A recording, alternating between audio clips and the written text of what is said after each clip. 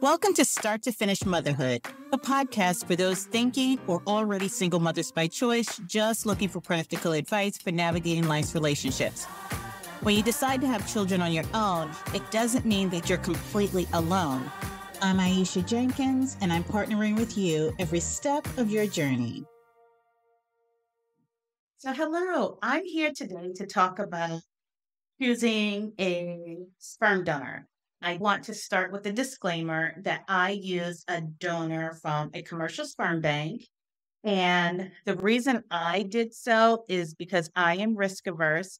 I wanted all of the protections in place. I wanted the health protections because I have personally known people who have lost their lives to HIV. I also wanted the severing of parental rights in place before I conceived the child. The commercial sperm banks will take care of all of the FDA testing that's required, STD testing that's required, the sperm quarantine that's required, and will also have the donor sign a binding contract that legally waives all parental rights and responsibilities to children conceived using their sperm. So by signing this agreement, donors forfeit all responsibility as well as liability to child conceived through their donations. For me, that was important. As a single mother by choice, I wanted to make sure that I had ironclad, indisputable rights to solely parent my child, to take my child out of the country if I so choose, to get my child's documentations, all with a sole parent's name, my name on the documentation. For my conscience and to protect myself and my future offspring, these criteria and stipulations were important to me. That said, this is a deeply personal decision, and some of you may choose to go with a known donor for your own reasons. A known donor is just a person that you have laid eyes on and you've met them possibly in person. This is someone that you have not had a previous relationship with, and you have agreed to accept sperm and they have agreed to deliver sperm to you. This agreement might come with a handshake. It might come with a notarized document. It might come with a legal document. Whether or not these documents hold up in court is going to vary state by state. I would recommend taking a look at the legalities of accepting sperm from a stranger outside of the commercial sperm banking system. My recommendation would be to do your due diligence if you're using a known donor to make sure that you are protecting yourself in all of the ways and you're also protecting your offspring. Now, let's get into how you might want to go about choosing a sperm donor using a commercial sperm bank. There are quite a few commercial sperm banks out there. When I got started, I was naive and I was really new to the process, and I went 100% based on the recommendations and the list that my fertility clinic gave me. They gave me a list of 3 sperm banks that they worked with, and I did go with one of those banks. Here are some criteria that might be important to you. I put together a little list. Price might be a consideration in your decision. As of today, I believe donor sperm at a commercial bank will range in price from $500 to roughly $1,200. And as I said earlier, this includes the testing, this includes the severing of legal rights. It is a steep cost, so do shop around. Other criteria that might be important to you is if the sperm bank is LGBTQ or single parent friendly. By that, I mean, do they have on their websites lesbian couples? Do they have single parents spotlighted? Do they have a section that has support for single mothers by choice? So I would look into those things as you're looking through the different websites. Does the sperm bank have a robust donor sibling registry? So do they make it easy for people who use the same sperm donor to find each other and connect on behalf of the children and start to build bonds and relationships that way? We have just gotten through the holiday season, so you might be interested in the holiday and weekend policies of some of the sperm banks and even some fertility clinics will have reduced hours and availability during the holiday season. And to be honest, your ovulation does not care that it's a holiday. You're going to ovulate on Christmas, New Year's Eve, and Easter. So you do want to be aware of what the policies are around shipping around the holiday season. You want to take a look at the specific type of genetic testing that might be required for each of the donors. Then, based on your own personal medical history, is there some additional advanced testing that's required to make sure that you have pregnancy that is not genetically problematic? And so you'll get tested, and then you'll want to compare your test with that of any of the donors that you're considering in order to avoid any genetic abnormalities. You might also be interested in whether or not the sperm bank offers ID options. So it could be open ID options, it could be anonymous donors that you're interested in. And each sperm bank defines open ID option, anonymous differently. So you do want to look around the website to make sure that their definition matches with your expectations. Now, some sperm banks will facilitate communication between your donor and your child when they turn 18. And that could mean that they put in place a way for the donor and your child at 18 to communicate. They could share contact information with your child when they reach 18. So it can vary. So you do want to make sure that you understand. And in some cases, just call the bank and ask them what is their definition of open ID option donor. And then in the case of an anonymous donor, there is no contact. And for some single mothers by choice, that is what they desire. So the anonymous option is still there. A lot of banks are going the route of having open ID options. I would also want to look at the family size limits. Family size is dependent on the sperm bank itself. Some sperm banks will have a family size limit of 15, some 30. And what that means is that for each family unit, so a family unit can have multiple children, and that still counts as one family unit. So if the size of the donor sibling pool is important to you, I would take a look at the family size limits and family units that are considered. And I would also call the sperm bank and ask them, does this also take into account international distributors for the sperm bank? The vial return policy. So sometimes you can get a dead vial that, has low sperm count, low motility. Accidents happen, human error. What is the sperm bank's policy on rectifying that? Also look into what's the sperm bank's buyback policy. So sometimes you might get a vial that does not work for you and you want to sell it back to change and get a new vial. You might be done with your family building and you want to return the vial. So you do want to know what the buyback policy is for the sperm bank. Also, there might be specific sperm banks that the clinic will work with for one reason or another. I told you that my fertility clinic gave me a list that had maybe 3 or 4 sperm banks on it that they worked with. Now, hindsight being 2020, I might have asked them why were they recommending these particular sperm banks and then made a more informed decision. Donor race could factor in. So if you go to a sperm bank and they have little to no donors of your particular race or your desired race, that might cause you to choose a different sperm bank.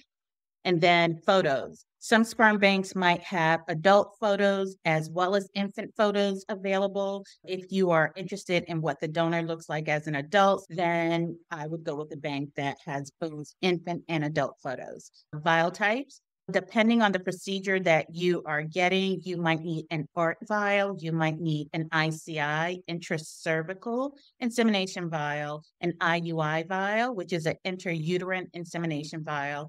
an IVF vial, which is in vitro fertilization. You might need washed sperm, you might need unwashed sperm. It just depends on what's available. What types of vials you need or the types of vials that you can work with would be based on a conversation with your nurse or your doctor to figure out if you cannot find the ideal vial type, what suitable replacements can you work with.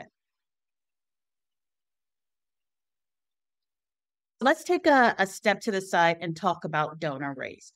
In particular, if you are using a donor of a different race or ethnicity than your own, which is the case a lot of times by necessity for Black women. There is a shortage of Black sperm available, and so we have to choose donors that are outside of our race. But then there are also non-Black women who are using Black sperm or sperms of a different ethnic origin than themselves. And so this is just kind of like a PSA to really think about why you want to use a donor of a different race or ethnic origin. In some cases, this could be cannibalizing from people who don't have a choice. So for Black women, there's already a low number of Black sperm donors. So are you potentially taking away from Black women something that they would actually need to create children who look like themselves and who would have the same experience in the world?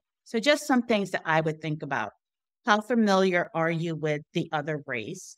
Is it something that you're just like, oh, it's nice to have? I want a kid with a particular look or particular features, a particular hair type or eye color combination. So is that why you might be using a sperm of a different race? I don't know. If you're in the US, I would ask the question, what knowledge do I have of that race or that ethnic group experience in the United States? And I say that because different ethnic groups were either brought to the US or came to the US for a variety of reasons to help build the economy or infrastructure. And I would want to have a deep understanding of what that experience was like, because if you live in the US, there are still structural and systemic implications that exist for that child. And you want to make sure that you fully understand that so that you can better prepare your child for becoming one with society. So this goes into cultural competency. How comfortable are you decentering yourself and realizing that your child might have a different race related experience in the US or globally based on the donor race that you choose and what their physical features will look like? Now, are you personally able to affirm that child's race or ethnicity? That means, are you on your own able to help them build love, pride, get them connected with their race-based communities? Are you able to do that on your own? I know that some in the single mother by choice space will look for external relationships and external friendships and external people to help their child identify with the other race. And ask that you not do that. In the US, there is a history of Black women being forced to help nurture, raise, educate children of other races. And there is deeply rooted trauma associated with having to do that. So I would ask that you not overburden your Black friends with that responsibility. If you cannot personally affirm your child's race or educate them in their culture, indoctrinate them into their culture, feel comfortable going to cultural events to support them, then I would ask that you not use a Black sperm donor. Are you familiar with microaggressions against that particular race or macroaggressions against that race? How comfortable are you with microaggressions that you may have imparted on other people? Have you come to terms with the roles that you may have played in microaggressions onto other people of that particular race? Would you be able to recognize a micro or macroaggression against your child? So typically a microaggression against a child might be othering that child by saying a compliment, but it's totally objectifying your child based on their physical features. You could potentially objectify your child. I could potentially objectify my child. Others can. How comfortable are you at stopping the microaggressions? For me, I typically will get like, oh, your girls are so tall. And as a Black person, that comes with a number of connotations. That comes with the adultification of Black children. It comes with, oh, they're only good for sports. So will they run track or will they be basketball players? My goal is to nip that in the bud. And so there's something that I do intentionally in my home. I have a rule that says we do not talk about children's physical features, and that nips it in the bud. I don't talk about my child's physical features. I try my hardest not to talk about other people's children's physical features. That forces other people, including health providers, to focus on something else related to that child. Whether it's their intellect, their skill set, things that they do well. We will not talk about, oh, how pretty she is, how gorgeous her hair is, how beautiful their eyes are, oh, how long their legs are, or things of that nature. I nip that in the bud, but that's just one of the things that I do to address macro and microaggressions against my Black children. So yeah, those are just some of the things that you want to think about. Often in the single mother by choice space, the reasoning that people will say, oh, I'm okay using a donor of a different race or ethnicity is because I dated some people of that race or I have friends of that race or ethnicity. I want to clarify that as a single mother by choice, who you're dated or who you hope to marry in the future or who you hope to date in the future has no real relevance to you choosing a donor, because your relationship with your child and the whole categorization of single mother by choice is that you are going to be the sole care provider of that child from the beginning. And so no romantic relationship should factor into that decision. Choose based on your cultural competency and not based on vanity or, objectification of another race or ethnic group. That being said, this is how I went about picking my sperm donor from start to finish. When I got started back in 2012, 2013 with the single mother by choice path, I was working with the fertility clinic. They gave me a list of sperm banks to work with, and I got to work. Now, the first time you sit down at a computer and you type in sperm or cryobank, it does feel kind of weird. I went through and I had a list of criteria, what I was looking for. I wanted a Black donor. I wanted a donor that was a certain height. I wanted a clean medical history. I wanted open ID. Those 4 criteria were at the top of my list for things that were important. When I sat down to actually enter in the criteria, I got 6 donors for the bank that I was using. And that was typing in race, height, and looking through medical history. Then once I added ID option, that took it from 6 to 2. I searched based on number of pregnancies, that took me out to 0. Then I went all the way back to the beginning and I said, I might need to take a different approach. That was the first reality check that, okay, this might not be as simple as I thought. And being a Black woman, a Black person in the United States, I know that the color Black is a spectrum. You can go from the bluest Black to the very, very, very fair skinned. So knowing that it's a color spectrum, I began at the darkest end of the spectrum and I was prepared to work my way toward the lightest end of the spectrum. I knew that for me and my relationship with other races in this country, that I could not have a white donor. And so my goal then, if I could not get a Black donor, was to get a donor that would give me a child who would look Black, a donor who would give me a child with Black, kinky hair texture. And so that's how I set about looking for my donor. I ended up finding a donor that was in the African diaspora that had tightly curled hair, which I knew combined with my hair would give me a child whose hair could be cornrow, because that was important to me and my heritage here in this country. Now, I will tell you that even as meticulous as I was in choosing my donor, I still was not sure the little person I was going to meet on the other side of those 40 weeks was going to be a complete and total surprise. My children look like they fit in my family, and I feel that I am able to ground them in my culture without having their racial identities questioned. And that was important for me as a single mother by choice because there are some challenges that come with this path. I did not want race or race questioning to be a challenge that came with it. You know, going into it that you're going to love your child regardless of what your child looks like. But it was also really satisfying to know that I made the best choices with what I had. And I got some pretty cool children out of it. So that was my approach to finding a donor. I've identified some criteria that might be important to you to research as you begin your donor journey. And that's it. So if you got anything out of this, if it was helpful to you, please comment down below what parts it was helpful to you.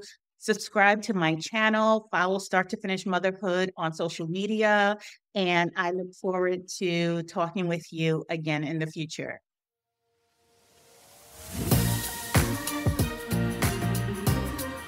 Thanks for listening to Start to Finish Motherhood with Aisha. If you want to keep the conversation going, follow Start to Finish Motherhood on Instagram or email me at aisha@starttofinishmotherhood.com.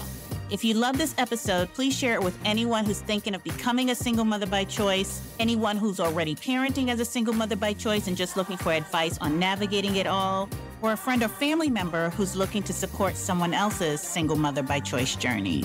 Until next time, bye now.